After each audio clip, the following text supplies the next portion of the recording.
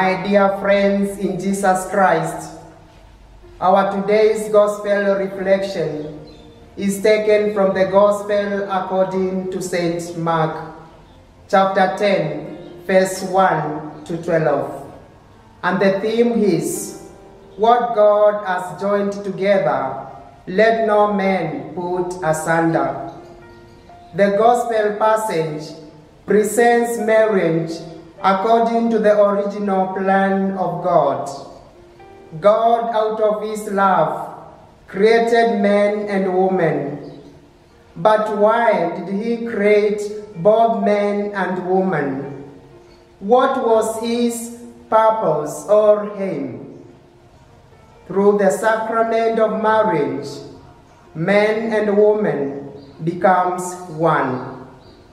Truly, if the two love each other sincerely, love unites them to a certain extent where they cease to be two, but one.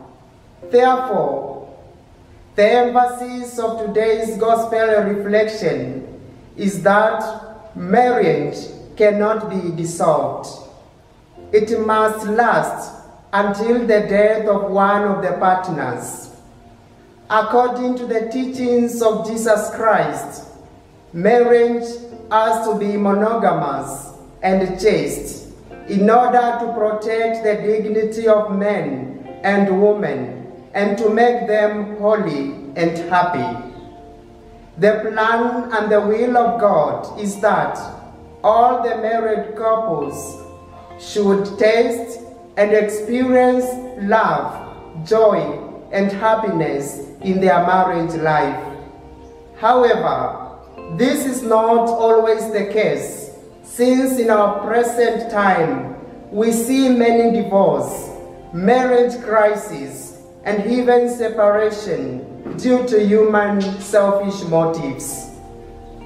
If we can really and truly love God, who is the giver of the law, then it can be easy to obey and follow the precepts of God and the teachings of the church about married life. The word of God from the second letter of St. Peter, chapter 4, verse 8, reminds us that, above all, maintain constant love for one another, for love covers a multitude of sins. Thus, my dear brethren, true love always redeems. Even if many marriages are broken, facing different challenges, or perhaps asking for a divorce, the best solution is to turn to God, because in Him and in Him alone, everyone has the opportunity to meet Jesus Christ and experience His love, mercy, and goodness. In times of difficulties and challenges, married couples ought to seek divine help and consolation from God.